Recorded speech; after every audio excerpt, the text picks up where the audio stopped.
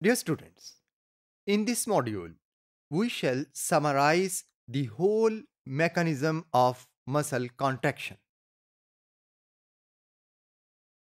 We shall start with a relaxed muscle fiber and discuss one by one the sequence of events that occur in it and lead to contraction and then relaxation.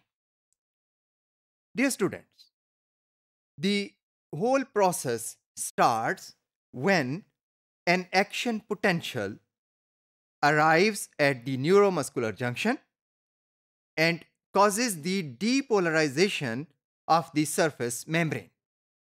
Then the action potential is conducted deep into the muscle fiber along the T tubules. The depolarization of T tubules causes voltage sensitive dihydropyridine receptors in these T tubules to undergo a conformational change. These receptors make mechanical links to the ryanodine receptors in the membrane of sarcoplasmic reticulum and cause the opening of these calcium channels. Now, the opening of ryanodine receptors causes the calcium ions to flow out of the sarcoplasmic reticulum. इसके नतीजे में cytosol में free calcium ions की concentration increase करती है.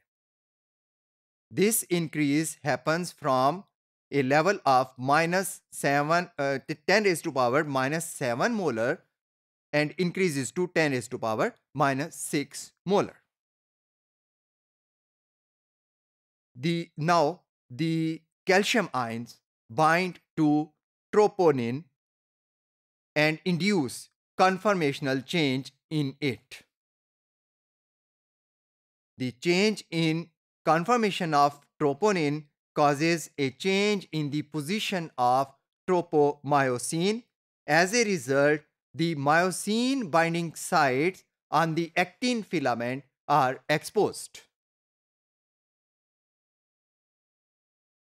The exposure of actin binding sites on actin filament causes the cross bridges to form. And when these cross bridges form, myosin heads rotate and produce the force that pulls the thin filaments. The pulling of thin filaments causes the sarcomere to shorten. Now, in the next step, ATP binds to the myosin head, causes the myosin head to detach from the thin filament. After this, ATP hydrolyzes. And energy produced causes a conformational change in the myosin, which, using this energy, reattaches to the next site present on the actin filament. This cycle of binding and rebinding is repeated several times until the contraction and shortening is complete.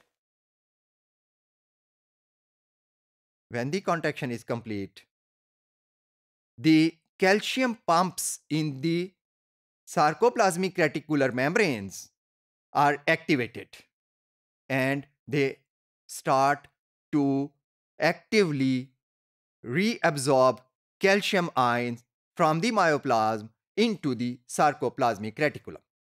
यानी कि अब calcium sequestering activity शुरू होगी.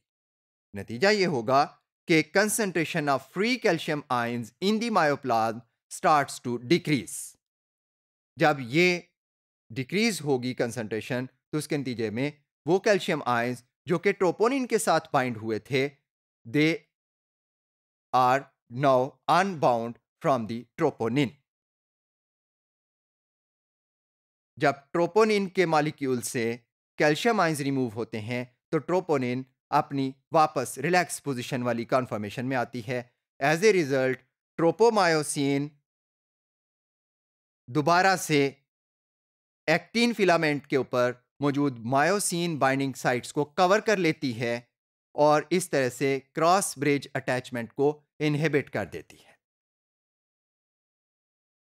जब cross bridges नहीं बनते तो muscle is now in relaxed position. Muscle remains relaxed until the next neuronal input or nerve impulse arrives.